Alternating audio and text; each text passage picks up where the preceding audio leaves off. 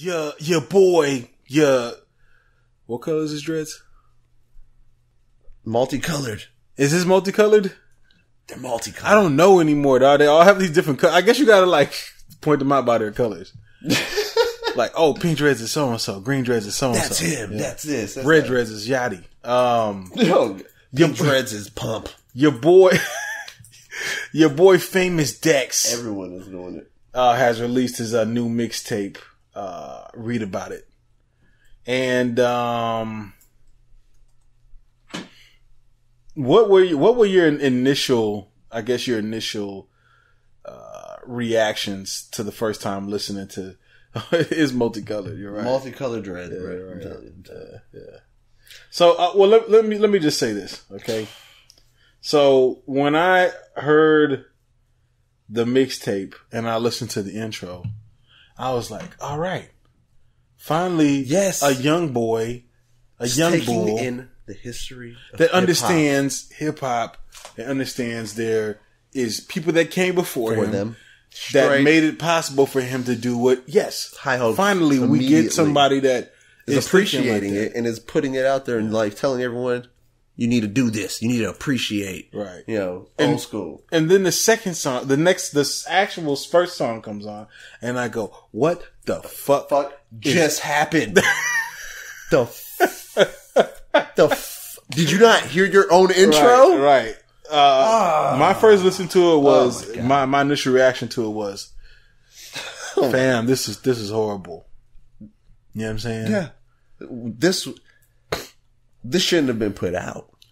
Like, I felt like this, I really felt like, these are harsh words, I don't care. Yeah. I felt like this was recorded in a closet 10, 15 years ago by an artist that had no chance of fucking making it. Damn! That's how I felt when I gotta put explosions in here, dog. Like, damn! Do it. Bruh, that's like, the quality was not good. Right. Like, hearing it, I'm like, this does not even... I was very disappointed. Yeah, you know what? And the production wasn't even that good. Okay, let's get into... I mean, what do you know about... What do you know about Famous Dex? I know beforehand? I heard him on the next album we review. I heard him on there. He was on that. What about the... and I was thinking... what was it? Rich Forever 3 or something? And it had Jay Critch, Rich the Kid, and Famous Dex. Remember it had the kind of like chill vibes? Yeah. And we reviewed that. A lot better than this. That was a lot better than this. A lot way better. Yes. You know what I'm saying? And you was shitting on that. I was shitting, exactly. I shit on that and I'm over here saying it was a lot better than this. Right. This was disappointing. Like, I heard the next album we're going to review, I heard that first. Right. Same with me. And I thought, when I heard the feature with Famous Dex, that I was like, I guess this next review ain't gonna be that bad. Right. Yeah. What was I wrong? Well, I should have heard it the other way around. So what I know, I could have been like, oh, he redeemed himself on this feature. Right. What I know from Famous Dex is he's kind of the, like I know a lot of young people like him. I was talking to a 12-year-old, one of my friends, her son or whatever, and I was kind of like, just checking the temperature, what he thought was dope, you know what I'm saying? And his favorite rapper was Famous Dex. We're old. And I was just, and so when I remember that, I went to go listen to one of his mixtapes after that just to kind of see, and I wasn't really, I liked the beats that were on it, but I wasn't really into Famous Dex. And then I heard the one they did with Rich Forever. Yeah. And that wasn't bad. It was, it wasn't bad to me. Yeah. Compared to some of the shit I've heard. Yeah. It was actually pretty decent. I like the vibes that it gave off. And then I'm expecting, maybe this is going to have the good vibes on here. Nah, man. It just what do you think of the production?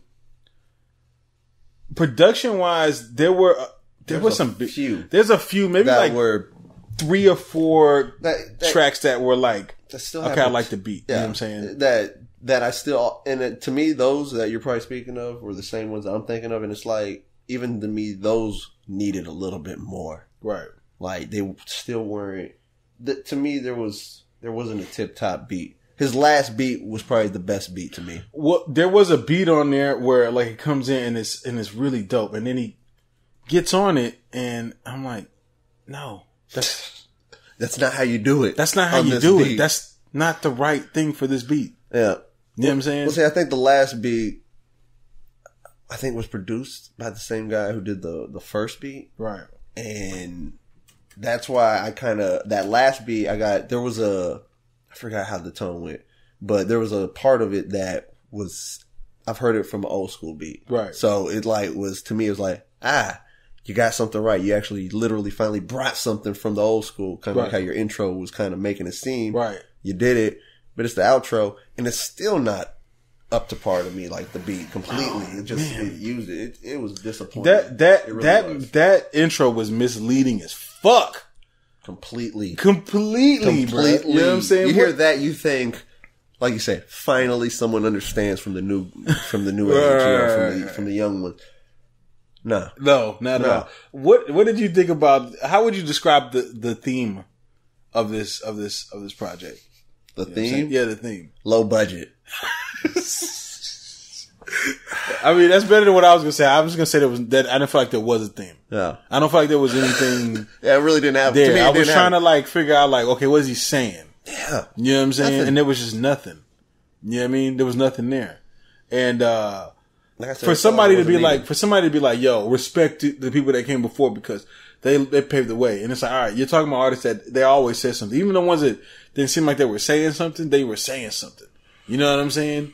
And then you come and you just like, I ain't saying shit. I ain't saying shit after I pay homage to the old school. Right. You know, and then I don't do shit about it. Right. You know, it's misleading and it's disrespectful. Right. Because you use the old, that intro, you use it like you're paying respect. Oh, you need and then old heads will hear that and think, hey, like us, right. Like people who are older. It's a trick! And then, there's abracadabra. No.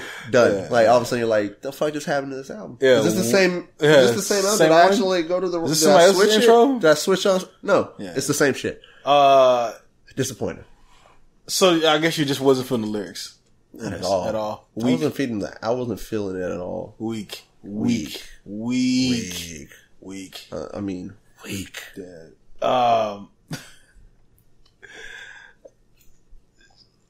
was gonna ask which tracks you thought were lacking, but my answer to that was all of them. 1 through 11? No, 2 through 11? Yeah, there was one track in there that wasn't that bad. There was one track, probably, I can't remember the name of it. It was right in the middle. No. And it wasn't that bad. I was like, okay, this kind of reminds me of the Rich Forever vibe. I think it had Rich the Kid on there.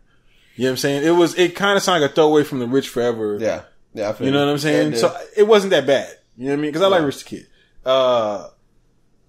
But for that's probably the best song on there. Yeah, I think it was. Real. No. Looking at this track list right now, yeah. What do you give this on a scale of 1 to 10? Give it a 2. A 2? Yeah. Well, you know what? We deuced it up because I gave it a fucking 2 too. I gave it a 2. You know what I'm saying? And the only reason I gave it a 2 is because the intro. Yeah. The intro and then there was a slight sample of old school. Some beat of the last beats weren't that bad. You know what I'm saying? Exactly. So you can't shit on the production completely. Listen, Famous Dex, if you're listening, man, you got to step that up, man. And don't take the Eminem approach and be mad at us. Be mad at yourself. I don't even care about the mumble rap shit that much. That shit doesn't bother me. But you got to at least ride the beat, my G. We felt like you were off beat at times. All the way off beat. And I know sometimes it's let's just do it. We don't give a fuck. You're trying to be different. I get that. I get that. You want to be different. But the only reason you want to be different so much, though, is because you already sound just like everybody else. Because everybody has that same style. Yeah. So how do you switch it up? This is not the way to switch it up, bruh. Nah. Is to go all off beat because it just isn't pleasant to the ears. Not at all. You know what I'm saying? It just isn't. So yeah, I feel like how fucking Needle Drop rated Eminem's album. Yeah. Okay, Light two, baby, Light 2.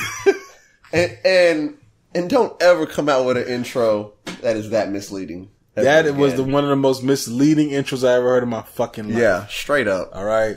But I'm not knocking the boy in his hustle. Keep getting your money. Keep getting your money. Keep doing what you do. But please step it up. If you believe in the old school the way that you do, you know what I'm saying, and that they paved the way. Okay, don't shit on it. Yeah, because you shitted on it by putting that as an intro, and then you shitted on it by the rest of the album. Y'all need an old head. Y'all need to just listen. We talking about Eminem needs not to have yes men.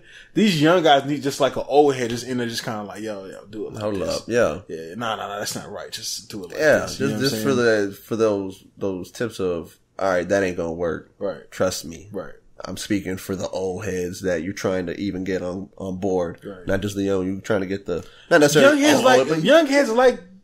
This is like young heads that don't like this nigga Famous Dex either. Yeah, you know what I'm saying? They just don't. It's probably the same reason. It's probably like, what's going on?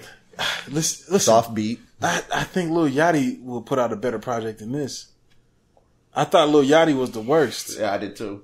You know what I'm saying? I've never rated an album as low as I just did. I don't think. Bro, the last low album that I rated was French Montana, and I gave him a 3. A 3, that's right. You know what I'm saying? And I actually gave him an alright score on that one. You give him like a 5 or 6 or something, right? Yeah. Maybe a 7? Shit, I can't remember. Yeah, something like that. Something like that, but yeah. But yeah, man, you got to step it up, Dex. We agree on this one. Come on, man. Straight up.